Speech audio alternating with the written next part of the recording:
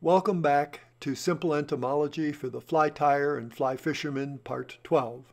I'm Raj Kletke, and today we'll continue on with mayflies. In Mayflies Part 1, we learned how to identify mayflies, talked about mayfly stages of importance to the fly fisherman, and even tied some early stage mayfly patterns. Let's continue on with additional mayfly patterns that you will need to successfully fish for trout. The sparkle dun is one of my favorite fly patterns to fish during a mayfly emergence. Technically, the sparkle dun is a late stage emerger rather than a true dun, as it still carries its shuck, which is felt to represent an incompletely shed nymph skin. There are many excellent videos online of how to tie sparkle dun, so I will not show how to tie one here. For the tiny mayflies, I often tie a simple hackle wrap, which can be thought of as a sparkle dun variant. I show how to tie this fly in Midges Part 2, Simple Entomology for the Fly Tyer and Fly Fisherman Part 6. For different water conditions, and sometimes for reasons known only to the trout, it's worthwhile having multiple patterns for the various stages. The quad is another one of my favorite patterns. The way I tie a quad can be seen on my Rotary Vise Techniques Part 6, but I'm sure there are other videos on how to tie a quad fly also. My most common spinner pattern is a polywing spinner. It has a large thorax, although that isn't that apparent with this black thorax and black background in this particular picture. You'll note that I tie it in reverse style, which is known as Al's style, and how to tie it can again be found online. Here's that relatively complex list of mayfly stages that we must consider when fishing a mayfly hatch. Now let's start simplifying it by looking at the flies that we have tied or already discussed. The nymph and floating nymphs are very similar patterns, and the floating nymph is, of course, the early stage emerger. For a mid-stage emerger, a soft hackle works quite well and can also double for cripples and stillborns. The sparkle dun and quad are late-stage emergers, but function well for the dun stage also. The spinner is a separate fly, but easy to tie. So basically, with these 5 or 6 patterns in appropriate sizes and possibly a few variations in colors, you can cover most mayfly hatches.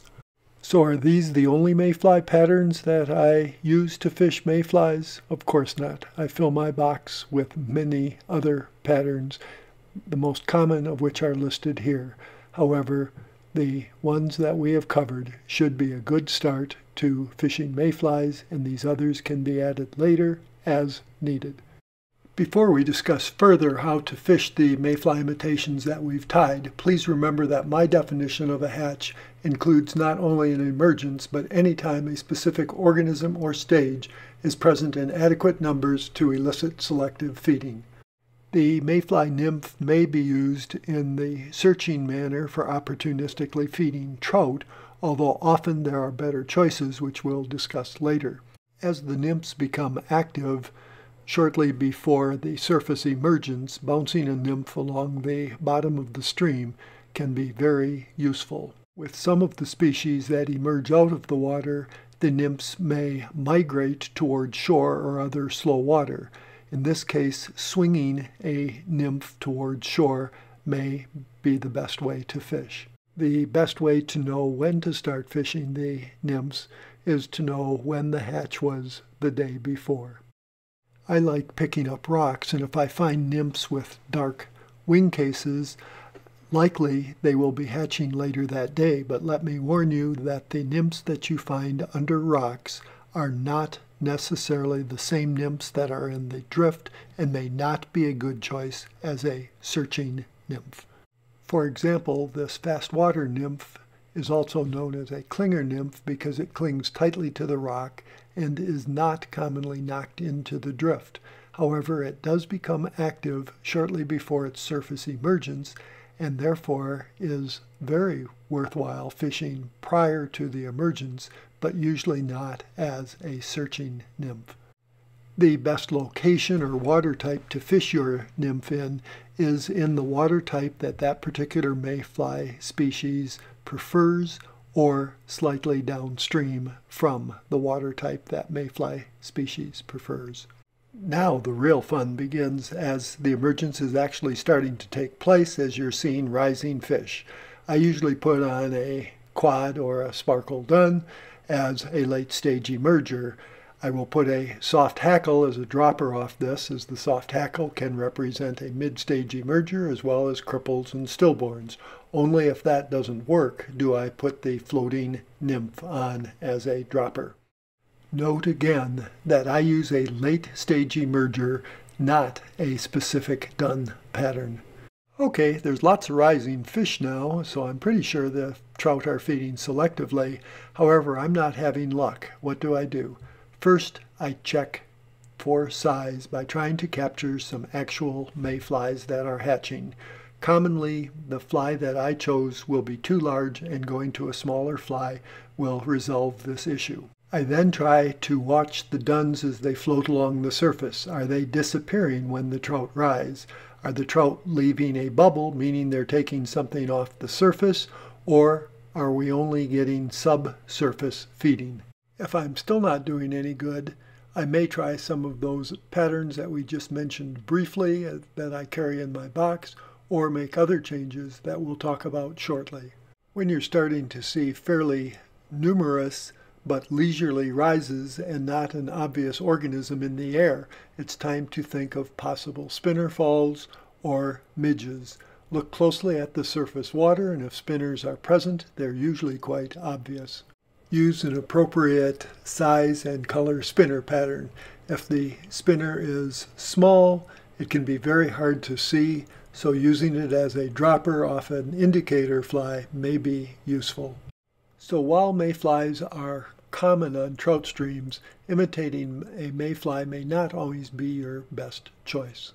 When trout are dormant, an actively fished streamer is likely your best possibility of catching fish. However, I may put a mayfly soft hackle or nymph as a dropper off the streamer. Sometimes the streamer wakes the fish, and then they'll take the nymph or soft hackle.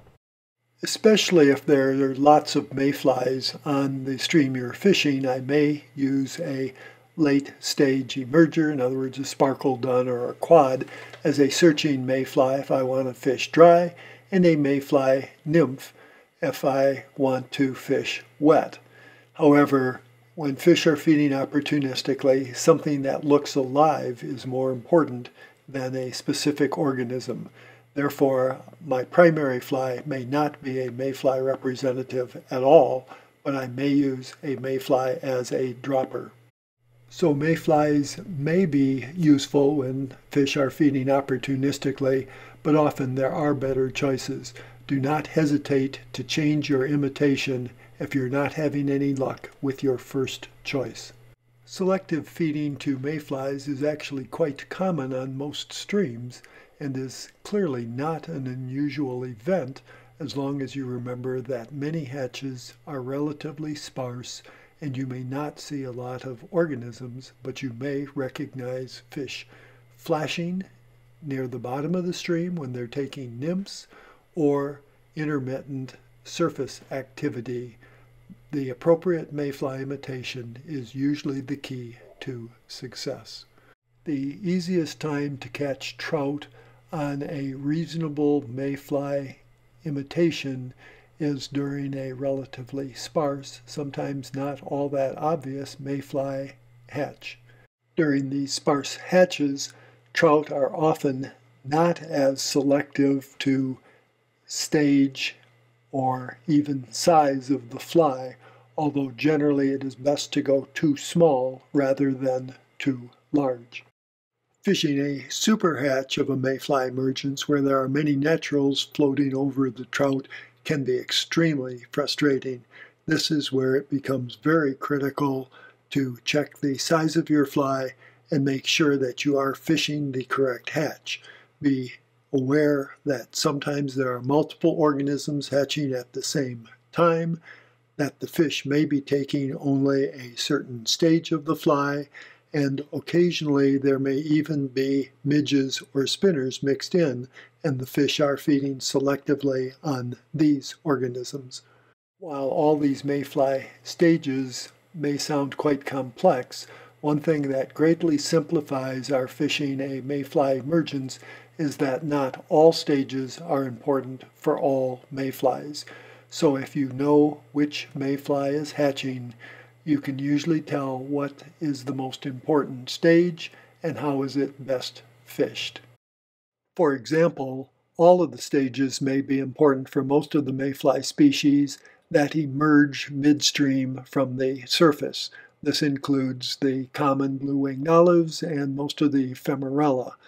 However, for small mayflies such as trichos, the spinner seems to be the most important stage. However, a few trichoduns can also catch fish. There are a few mayflies that crawl out of the water to emerge, and hence only the nymph is of any importance. Obviously, spinners are important for any of the mayfly species that have surface egg layers. There are rare mayflies which emerge at the bottom of the stream rather than on the surface, and a swung soft hackle is probably the fly of choice in that case. There is at least one mayfly species that I know of, the Baetis, which is one of the blue-winged olives, that dives into the stream to lay its egg. So a special Baetis diving pattern, something we did not discuss, may be needed. While experience and reading will help you gain this knowledge, the quickest way is to simply ask at the fly shop. They're more than happy to sell you the appropriate stage for the current hatching mayfly species. Well, thanks for watching. I'm Raj Kletke, and this is the end of my entomology series. I hope you have enjoyed it as much as I have enjoyed putting it on. There are many simplifications in my series, but I hope this has stimulated you to study entomology further.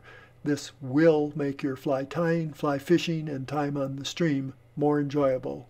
Who knows, it may even help you catch more fish. So long for now, and good fishing.